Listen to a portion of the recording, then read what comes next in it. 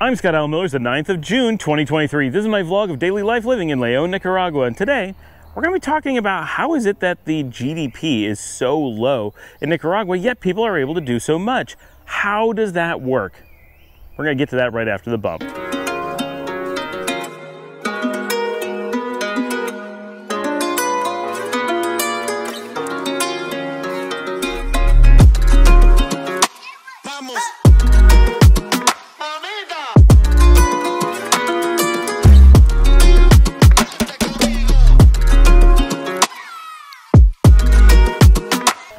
So let's talk for a minute. First about the hat. So I've been wondering why when I'm talking to you, I think I'm getting tinnitus or something because I'm doing the show and I hear this echo in my ears and it's kind of ringing. I figured out it's actually my voice bouncing off the resin rim of the hat.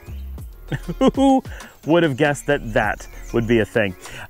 So GDP, or gross domestic product, or more importantly, a per capita gross domestic product. How does that work? How is that actually generated? And why is the GDP in some place like the United States so high and some place like Nicaragua so low, and yet the people who live here are able to live decent lives? I'm not trying to downplay the fact that they are actually poor and that there are many people who are struggling and so forth, and yet even people who are living far below the US poverty line, they're still able to often eat healthily, get clothes, have a cell phone, do things, play video games, just without air conditioning and in a less desirable house and location. So how do they do this? If you were to do anything similar in the United States, you would literally starve to death.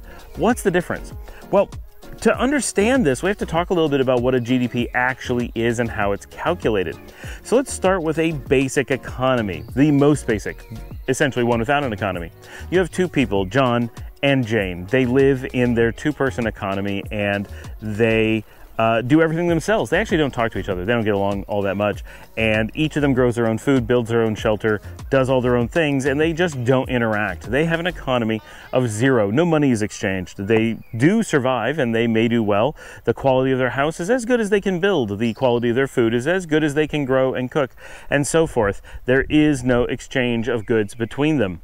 If they do a little bit of trading, we don't generally measure that in GDP. If John was to trade some of his extra apples and Jane was to give him an extra load of lumber that she had, we would not normally calculate that under modern GDP calculations because it's background noise. It's just goods going back and forth. Nothing's grown. It's simply people sharing resources. And this kind of makes sense.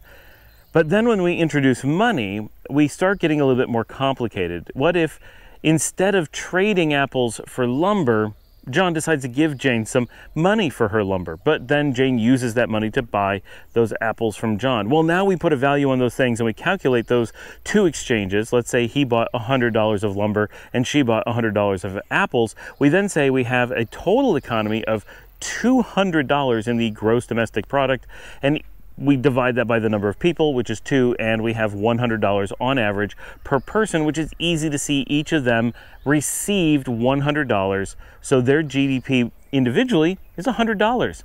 You say, wow, each of them made $100, which they were in turn then able to spend on something else that they wanted. So they earned $100, they spent $100. It's an interesting way of looking at the world, and at first this tends to seem logical. Oh, if there were more people, you could see if there's 10 people and each of them was buying something from one of the others, that would add up and everyone would have a larger GDP and everybody would have more things that they wanted. Great. What starts to get complicated is that in a world where you buy what you need, this tends to make a lot of sense. And Nicaragua tends to be a service-oriented economy. So it works not exactly like this, but more like this than not like this. So when you think about how much someone has or provides something that someone else wants and they pay for it, and those numbers are added up to make the GDP and then divided by the number of population to make the per capita GDP, you say that's reasonable. I can see how that works. Now let's take the United States and look at it the same way. The US is not a traditional economy in that way. The US is a production economy. It is a consumer economy, right? And what does that mean? We say that a lot. What do we actually mean? What we mean is that the United States focuses on making and purchasing a lot of things that are not needed. It doesn't mean that we don't want them, but they're things we really don't need in the way that we treat them. For example, I don't need to get a third kite for my kite collection. I don't need to have hobbies to keep myself busy that all involve buying lots of things. I don't need to go shopping as therapy. I don't need to buy new clothes just because they're interesting. I would only buy them because I needed them in a traditional economy, and so forth. In America, we're taught culturally, and sometimes more, that it is a good thing to do to go out and spend money. The act of shopping is something you do for fun. It is a form of entertainment. The owning of things, the collecting of things, these are things that people do. The idea that you would have a collection. I mean, it's a completely reasonable thing. You can imagine going to anyone's house and finding out that they collect something. It could be porcelain vases, it could be figurines, it could be old guns, it could be World War II memorabilia, it could be newspapers, magazines, it could be artwork, you name it, they collect it. That's how we tend to work. It is a very normal thing to think when you are assigning yourself a new American person to visualize. One of the things you will say is, what are their hobbies and what are their collections? And we don't think about it too much, but Americans tend to collect things.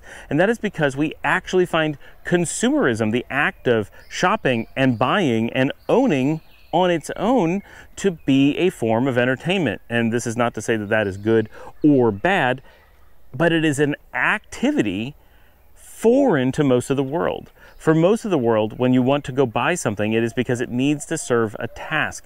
It's okay to get a chair because sometimes you need to sit down. It's okay to get a TV. Sometimes you need to watch something.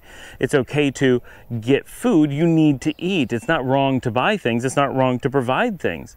But the idea that you would shop just for the sake of shopping feels weird. The idea that you would own things and own a bigger house just so you could hold all the unnecessary things that you bought simply because you like to own extra things feels pretty weird in general.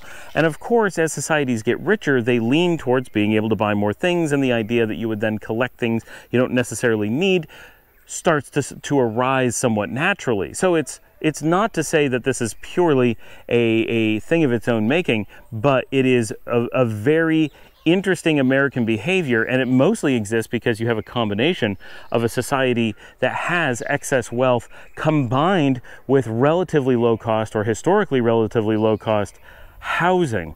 Because of that is the ability to have a house full of lots of stuff isn't too hard. Growing up in the Northeast United States, we all had basements, which gave us a lot of space in which to store things that we didn't need. And everyone you ever met had a basement full of junk. Many people where I grew up in a rural area also then had a barn full of junk. We would often have barns just to collect our junk. I mean, I grew up with a sled and a horse-drawn carriage hanging out in the barn. Did we ever use them? No, but we collected them. Right? Eventually we got rid of them, but they were there for a decade at least. Weird things that would simply stay there. Here in Nicaragua, if someone had something like that, you'd say, oh, do you run a business with that? Yes, I'm planning to give horse-drawn carriage rides. I think it's going to snow and we're preparing for that, whatever. It would be a completely different thing, but to say, no, I decided that it was neat, so I kept it, it'd be weird. Right? It takes up space. You have to deal with that. That costs money. Even if it's just the space taking money, whatever, you could do something with that. It's weird that you don't. And so that bit of consumerism, and it feels like we're getting off track, but we're not, really makes America quite different than other places. So let's look at this same thing from an American perspective. So you have John and Jane. Now, John goes around and finds as many apples as he can that have weird shapes, and he sells them to collectors, Jane, who buys them and says, oh, these are weirdly shaped apples. And she just likes them. So she's spending money on them that she doesn't need to spend because she likes them. And likewise, John is really into interesting patterns in wood. So he buys lots of extra wood from Jane that he wouldn't actually need for anything. He just stores them in his shed, which he built out of extra wood because he likes to be able to look at the patterns or tell people that he collects these patterns. It gives him a purpose. Now they're buying things they don't need. In this example, it seems okay because you just have two people and somehow they have to generate the money to buy the thing from the other person. And so nothing has actually been added. Their actual value hasn't gone up any.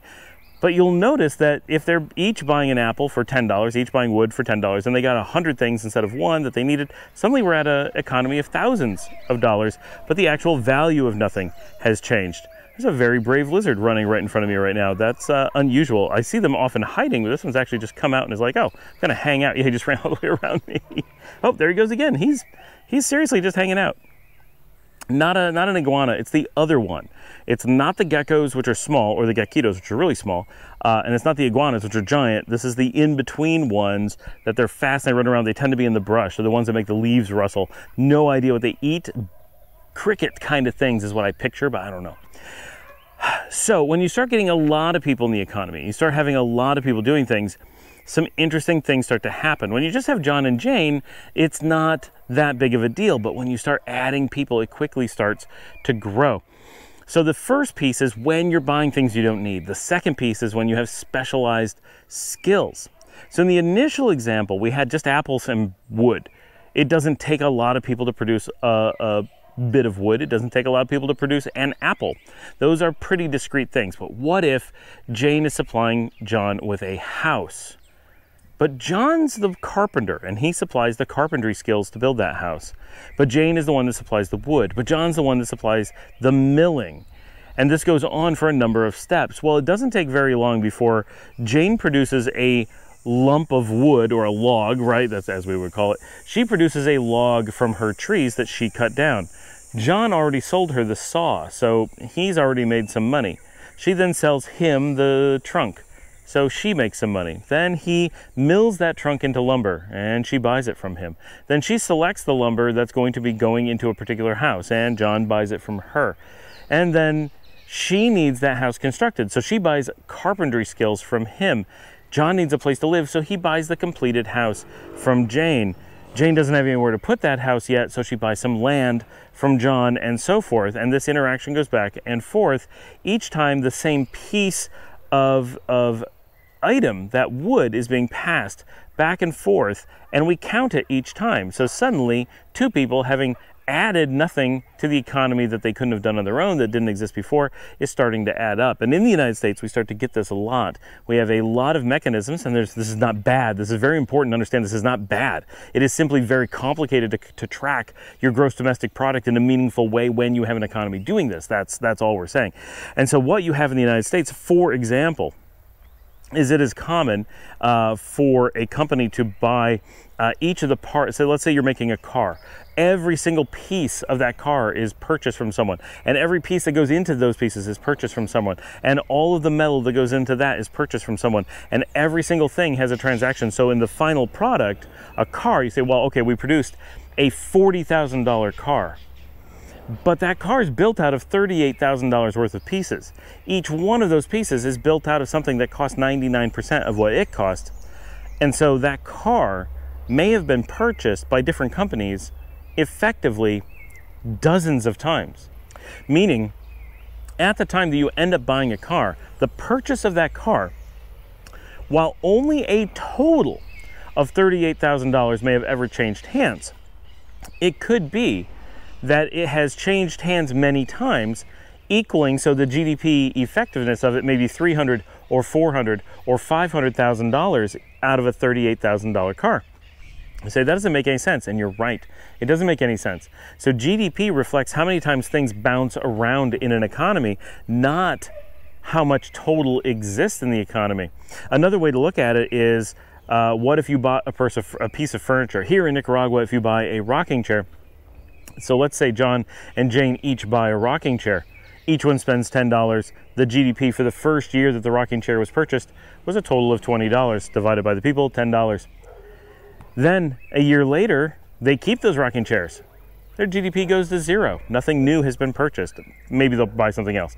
But looking at chairs, no new chair GDP is being produced. And the next year, they just keep their chairs. If you're here in Nicaragua, your chairs are typically going to be passed down for generations. They last and they last and they last.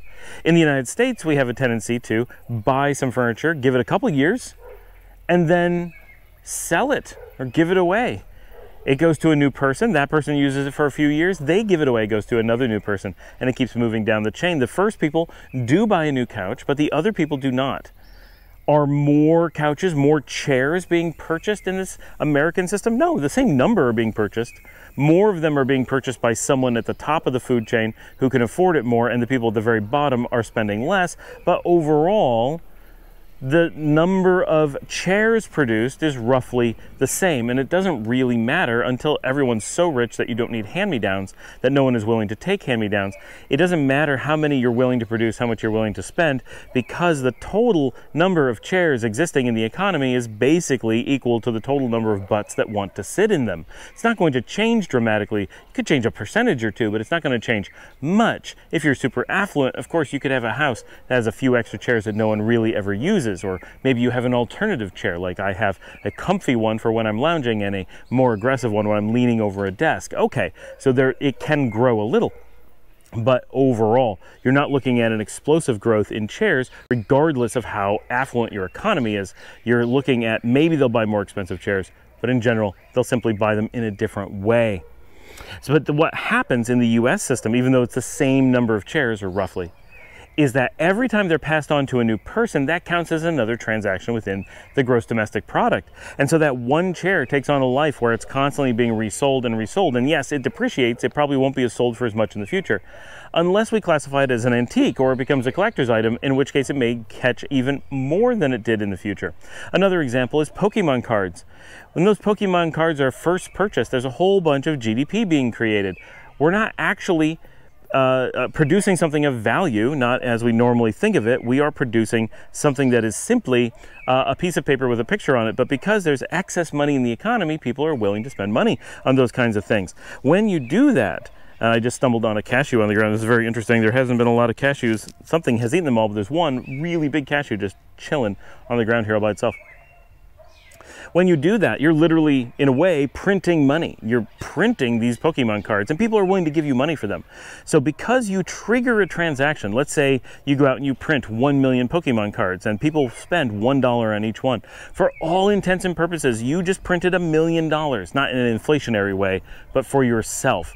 And that transaction moved $1 million from people who want those cards into your company's hands. Now you have $1 million that you didn't have before.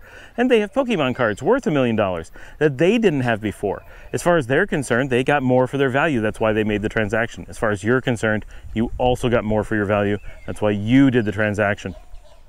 Everyone feels like they've gained.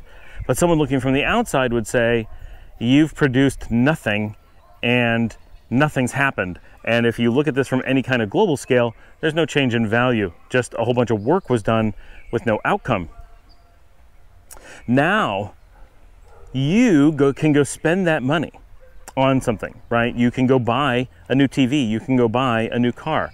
That purchase that you get to make with that money now counts again for the GDP. And again, when you buy that $38,000, $40,000 car, it may count for $300,000 of GDP. So you just printed $1 million of GDP and use it at each thing that you purchase may represent more than a whole dollar. Again, you may produce millions and millions of dollars of GDP growth. And at the end of the day, the only new thing added to the economy was some paper, things printed on paper. This makes it really interesting for how the GDP works, but now you have all these people who are collecting these Pokemon cards. What if they start trading them with each other? Every trade counts as another GDP growth. So let's say all 1 million people at some point trade their card once, even if they just shuffle it around. Well, that $1 million just became $2 million. Now what if some of those become collector's items and they sell them to someone? Well, now it became $10 million. What if those collectors share between each other? Now it's $100 million. Those numbers can grow and grow and grow. And you say, what is the actual increase to the economy? Nothing. We have nothing new to use, nothing new to have, nothing new. Nothing's made the economy bigger, and yet our GDP number feels huge. So when you list it, say, what is your GDP of your economy? You can say, wow, we have hundreds of millions of dollars. Really, what do you produce? What do you have to show for it? Everyone's starving to death. No one has money. The only thing we do is every day we get together and we trade Pokemon cards.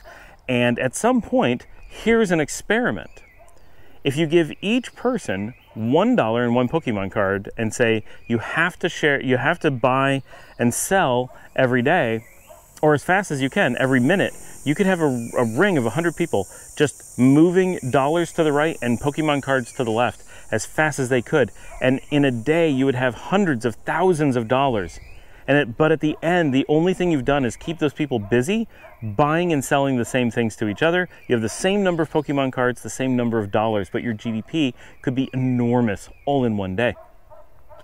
Do that on a global economy scale where everyone's buying and selling the same goods over and over again between them, and the numbers start getting really big. The other thing that happens is inflation hits. And so what we end up with inflation is that, so you can look at it with milk and bread, but those things are different. They tend to reflect the value of currency. But when it comes to the inflation of products, we have the capability of something like a Pokemon card being reevaluated. What if we took that same ring of people, and instead of having them do $1 and one card, pass it around, have it be $100 and one card? So it doesn't take very much to see how by inflating the value of the things we're trading and by trading them back and forth frequently between the same people or a group of people, we can artificially inflate the size of an economy really quickly in a completely meaningless way. As another example, let's take two really concrete people who could do this for fun if they thought it would be funny.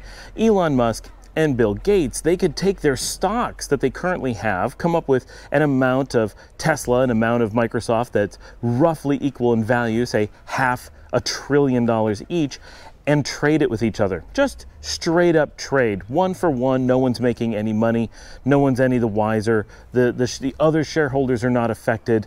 The employees are not affected. Simply two rich people swapping which companies they own in equal value amounts. That would increase the US economy by $1 trillion. Now imagine if they thought for fun they would do this back and forth ad nauseum, and they simply did it 100 times a day or 100 times a second just through trading algorithms. They could do that, and new trading systems actually do this in the United States. They trade systems back and forth very rapidly because they see different value at different times in different systems, and different systems have different decision-making algorithms, and so things get traded around potentially quite a lot very quickly, sometimes below the millisecond range.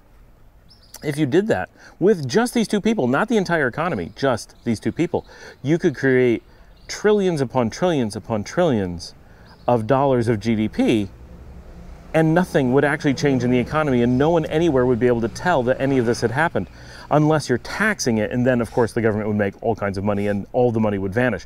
But as long as they're doing a non-taxed transaction, that simply could happen as many times, and you could say after the fact, well, we traded it 2 times or 200 times or 100 trillion times.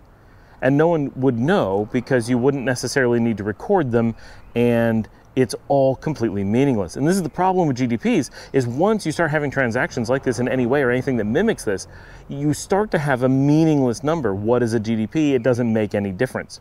So it's really easy to see once you realize that that can and does happen. The fact that it does happen every day in the United States is very important. Because of that, we know that the actual buying power, the actual effect of the GDP, it doesn't mean what we think it means in the US. And it's easy to see how a place like the US will end up with a very large number that's overinflated compared to normal. And a place like Nicaragua, where we tend not to buy things we don't need, we tend not to trade things, we don't trade businesses in that way, stocks are not shared back and forth, where people do not tend to do trickle-down products throughout the economy, buying at the top and trickling down. People buy and keep for generations, and people don't buy surplus. When you do all those things and you take away extreme on one side and add extreme on the other, it's really easy to see how one is overinflated and one is underinflated compared to what they actually represent. Because of this, it explains a lot of why Americans with one of the world's highest GDPs are often unable to buy dinner, are unable to buy basic things, can't afford to do so many things. And Nicaraguans with one of the world's lowest GDPs seem to be able to buy so much more with their money, are able to do so many more things. Not just that all these things, it's also that in the United States there's this inflation of products. So something like a Pokemon card, if you made something like that that's popular, could make hundreds or thousands of dollars per card. And in Nicaragua, the same thing would only get to $5 per card. And so even if you trade the same thing 100 times, they're inflated one compared to the other, but you're still dealing with something printed on paper and people trading it back and forth. The actual effects of the economy are the same. And so using that, we have to understand GDP in that way. And suddenly it becomes oh, that really can be a meaningless number if we're not comparing apples to apples. And in this case, we're not. We're comparing apples to bitter lemons, to bitter oranges, to something totally different that we're not expecting, because the way that the U.S. economy works is so extreme in one way and Nicaragua is so extreme in the other that it's often difficult to compare them because they're doing totally different things. Thanks for joining me. Please remember to like and subscribe. If you'd like to help support this channel and increase my personal GDP, just hit this link above and buy me a coffee at buymeacoffee.com/Scott Allen Miller. If you'd like to engage us for help in relocating to Nicaragua, we have a business that does that. We'd love to reach out and talk to you. Just shoot us up with an email. That's not an expression. Shoot an email to us, info@relocatenicaragua.com. Like and subscribe, share on social media, tell your friends, and I will see all of you tomorrow.